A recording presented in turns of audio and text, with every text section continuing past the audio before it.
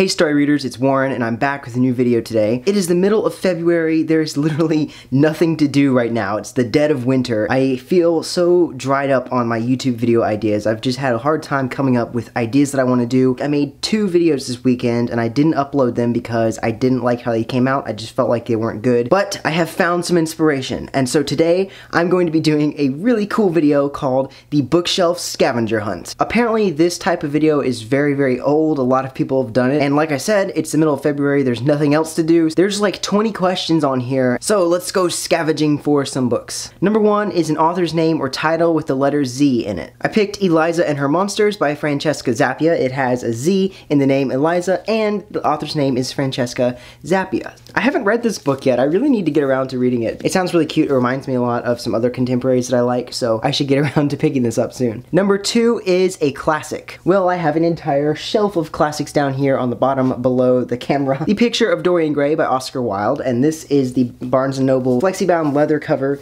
and this is also the classic book of the month for my classic reading book club. If you're interested in joining the Goodreads group, I'll leave a link in the description below. Number 3, a book with a key on the cover. Where would I find that? Well, I'm gonna have to take a pass on this one because I don't think I own a book that has a key on it. Number 4, something on your shelf that's not a book. Well, I have tons of little Funko Pops here. This is Snow White from Once Upon a Time. I also have Dumbledore from Harry Potter. This is the original Dumbledore. Let's see, I also have Luna up here.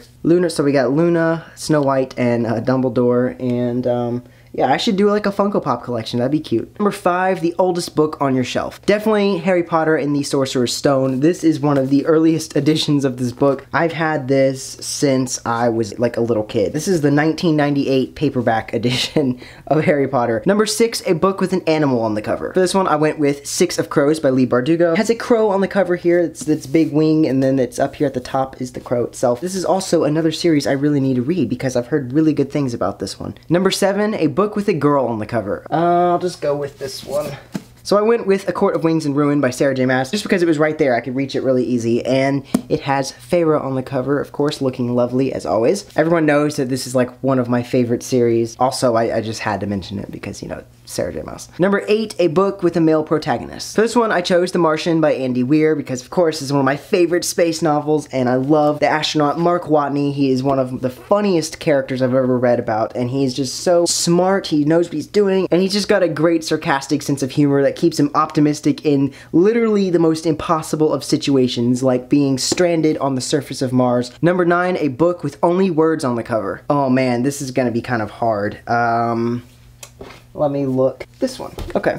I picked We Should Hang Out Sometime by Josh Sundquist. I know there's like little speech bubbles, but technically there's no pictures on this cover. It's just the words, We Should Hang Out Sometime. This is like an autobiography about Josh and his bad luck trying to ask a girl out, and it's really funny. It was a very sweet and funny book, and I think this guy's actually a booktuber. But yeah, it's just a lighthearted read about his personal journey, trying to find the one. Question number 10, a book with illustrations in it. So of course I had to pick Illuminae by Jay Kristoff and Amy Kaufman. It actually has a ton of illustrations in it. Like this right here is actually a spaceship, and the entire drawing is actually made up of words from the book. Also, this beautiful black and white image of a planet and the galaxy behind it. Number 11, a book with gold lettering. This one I picked The 1000th Floor by Catherine McGee. It has beautiful like golden cursive on it. Its cover is just such an aesthetic. I love it. Number 12, a diary. And I can't tell if this is like an actual diary or if this is like a book that has like a journal in it. I don't know. So I went with To All the Boys I Loved Before by Jenny Han. These are technically letters, but I guess I'll cheat a little bit. They're personal letters that Largie never meant for anyone to see, so I guess it kind of counts as like a diary. She was writing about her feelings. I don't know, I'm sort of BSing this one. Number 13, a book with a common name. Well,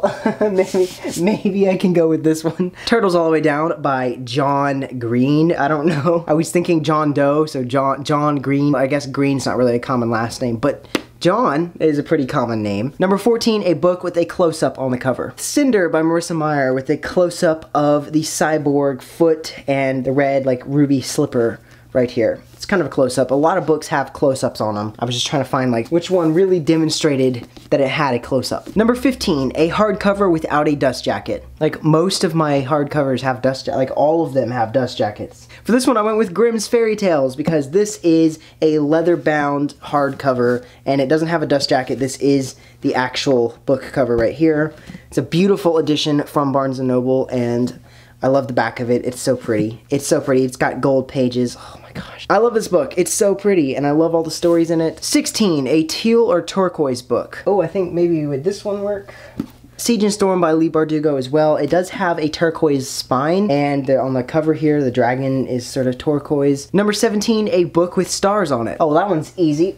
How about These Broken Stars by Amy Kaufman and Megan Spooner. It has tons of stars in the background. I think this might be the Pleiades constellation, but I have no idea. It also kind of looks like my end screen. If you turn it like this way, it kind of makes my outro screen. Number 18, a non-YA book. A non-YA book, well, that's pretty easy. Let's go with Star Wars FAQ. This is just like a trivia book about the movies Star Wars, of course, not really fiction. So I guess that'll count as the non-YA book. So that was the bookshelf scavenger hunt. I hope you guys enjoyed. I thought this was something fun to do to refresh my channel because I've just been feeling so dry lately on ideas. Please leave a like as always and subscribe if you're new here. And I'll see you guys really soon in my next video. Bye!